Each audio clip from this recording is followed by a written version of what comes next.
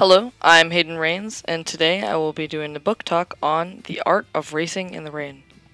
So this is a fantastic book about a family and their struggles and their life, but it's told through the family's dog and the dog's perspective on their struggles and how they deal with it, and how he sees things as a pet. And it's really interesting because it's almost it almost shows you that the dog soul and the person's soul are almost the same, if you get what I mean.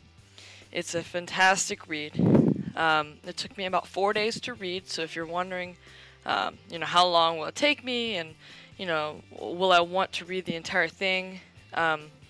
I personally thought that most of the book was equally intriguing, so it really didn't take me long at all to get intrigued and read the entire thing.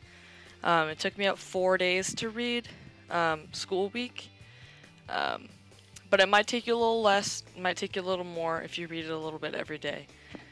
I would highly recommend this book. It has won several awards, and it was the New York Times bestseller.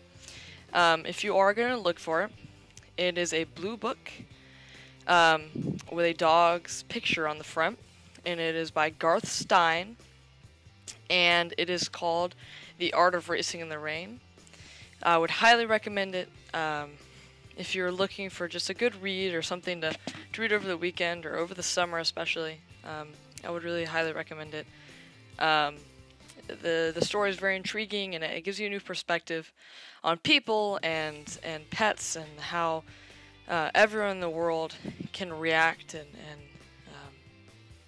and interact with other people better than they do. And it combines several genres, and it takes a new take, I guess, on a classic novel like this.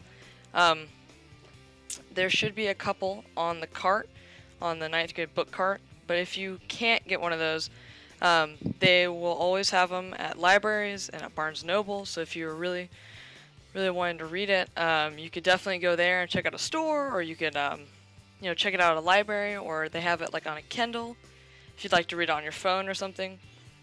So I appreciate you guys listening to this podcast / video, and I would highly recommend this book, and I hope you read it. And if you do get a chance, again, my name is Hayden Rains. Come talk to me about it. I'm excited. I don't know a lot of people that have read this book, so if you feel as strongly as I do about it, come talk to me about it and we can have a good chat.